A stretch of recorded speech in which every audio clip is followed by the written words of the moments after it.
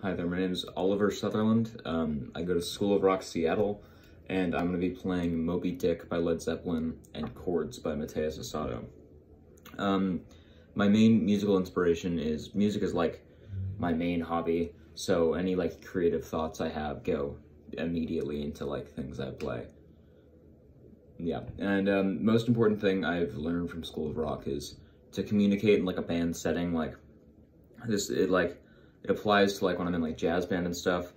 I'm able to like work with the rhythm section better because I've learned how to communicate with other musicians and like write parts and stuff. It's been really helpful for that. Just like overall like music and band communication. And how I've positively represented or given back to the community.